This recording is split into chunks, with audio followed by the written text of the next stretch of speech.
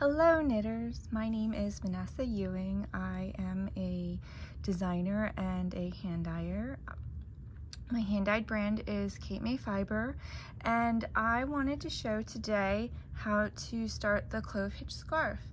This is a design I recently published, and it is a 2-color triangular scarf. When you get your pattern, you can print it out or PDF, of course.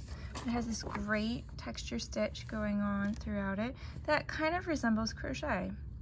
It's not too difficult to do. In fact, all you need to do is knit 2 together and purl 2 together in a series, and you will get this stitch. I am going to show you how to get started. You will need a size 9 knitting needle. These are my 2 colors I'm going to be using. They are hand dyed by me, and this is color Congress Hall, and then this color is dark teal.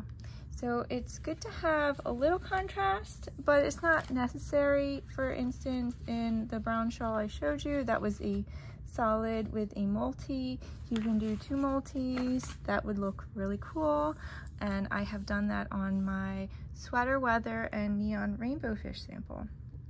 So to start out, you'll want to designate which color is A and which color is B. I'm going to use this as color A, and this will be color B. So I'm going to cast on 3 stitches with color A. You can cast on any way you like. I'm just going to do a long tail. 2, 3. That's it. Leave yourself a little tail because you're going to want to weave that in later. Too long of a tail, you'll want to snip. Too short, you can't weave in properly, so it's about 6 to 8 inches. Grab your color B, and this is considered the wrong side. You don't really need to know that right now. It's not super important. When you get more into the scarf and you want to put it down, say, you know, pick up your phone or whatever, you'll want to probably put like a little marker for what designates the right and the wrong side. So I knit those 3 stitches with B, that's row 1. Row 2 is knit 1, knit front and back, knit 1. Now we have 4 stitches.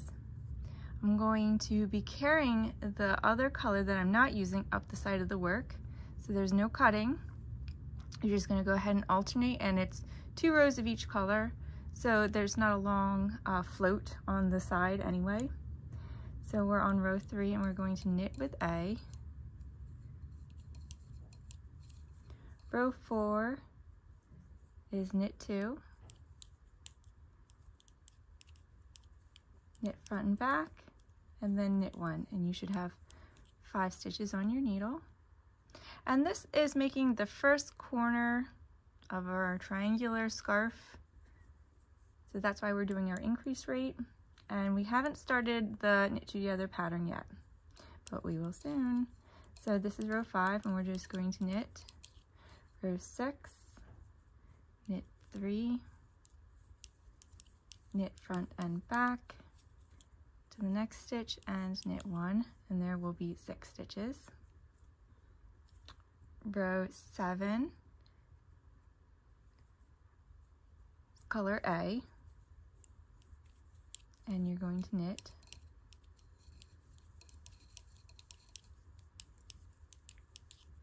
row 8. This is our first row of pattern stitch. So we're going to knit 1, 2, 3, and then we're going to purl 2 together, these 2 stitches, but we won't be slipping them off the needle. We're also going to knit 2 together into them. So normally when you purl 2 together or you knit 2 together, that is a decrease, but we are actually not decreasing any stitches when we do this. So you're going to purl 2 stitches together, but do not slip them off.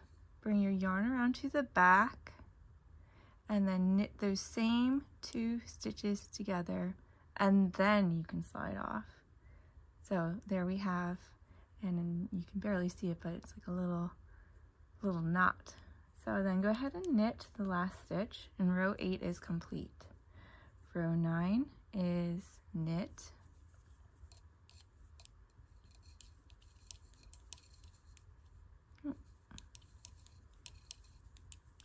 row 10. We're going to be doing, again, we're starting the pattern stitch. 1, 2, 3, knit front and back, and then same thing as we did before, purl 2 together into both stitches, do not slip off, and then knit 2 together, the same 2 stitches. And that's still 1 stitch increase because you did a knit front and back in the beginning, so you should have 7, 2, 4, 6, 7. So we are on the right track. Now we have row 11, and that is plain knit.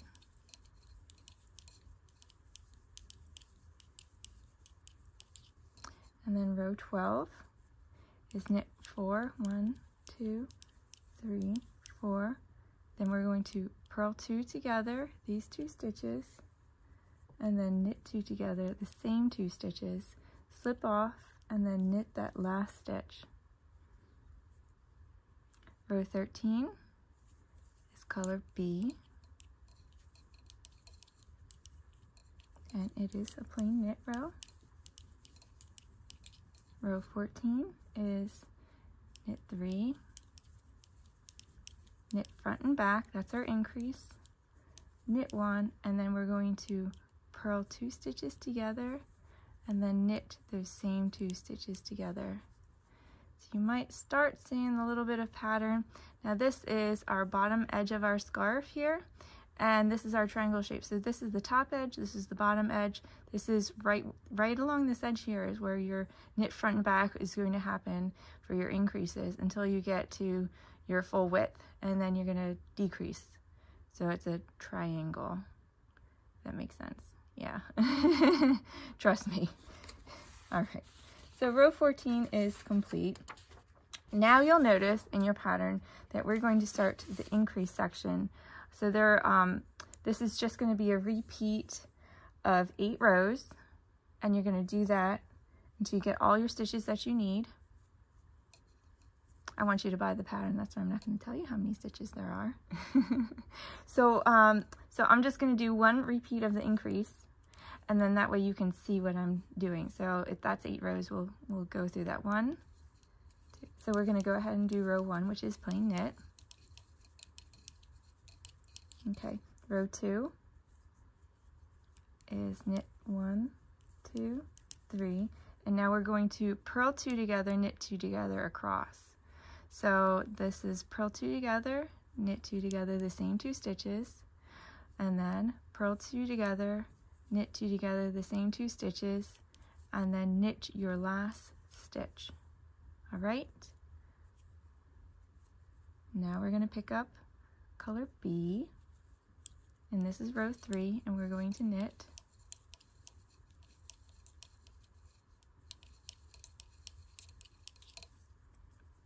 And then row 4 is our pattern row. So you might be able to see a little trend here. Every odd number row is plain knit. So since this is row 4, we're going to knit 3, knit front and back into this stitch for an increase, and then we're going to do our little patterning, which is purl 2 together, knit 2 together, the same 2 stitches, and then same thing for these 2, purl 2 together, knit 2 together, these 2 stitches.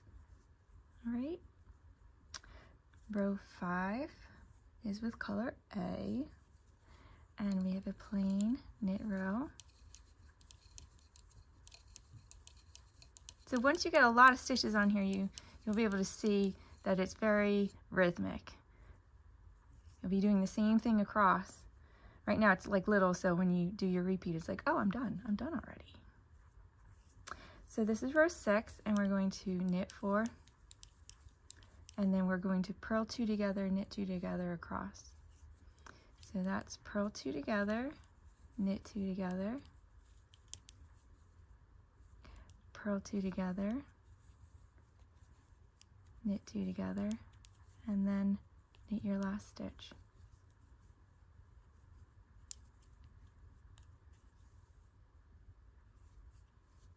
Row 7 is with B, and I'm sure you already guessed it, but it is a plain knit row. So 1, 3, 5, 7, those are all plain knit rows. All right, row 8 is knit 1, 2, 3, knit into the front and the back of the next stitch, knit 1, and then we're going to purl 2 together, knit 2 together, purl 2 together, knit 2 together. All right, so we should have, if we did everything correctly, a little patterning here, which I'm seeing. There's a little patterning going on there, and then this is garter stitch in the bottom. This is what the other side looks like. I think both sides are lovely. One side you'll see has a little bit more of the garter pearly ridges where the colors change and the stripe, and this one is a little bit cleaner with like very clean lines, but that is our little clove hitch stitch that's happening right there. So you can also see it's a little bit of a triangle shape, and you're going to repeat those 8 rows for your pattern stitch with your 2 colors, just always repeating, remembering to follow along. And this would be a good time, I think, to put a little marker where your right and your wrong side are. That might become very apparent because you can see, you know, where you're at, but maybe might be helpful for those that, like I said, just knit a little bit every day and don't remember where they left off. So the decrease section is similar to the increase section, except instead of doing that knit front and back stitch, you'll be doing, I think it's a knit 2 together. And that'll shape it back to where you barely have any stitches, just like we started over here with just 3. So I hope that that was helpful. I really love showing you these videos. I just think that, you know, sometimes people just need a visual, and, you know, that's what I'm here for. So leave a comment if you enjoyed the video. Thank you so much for watching. Have a great day.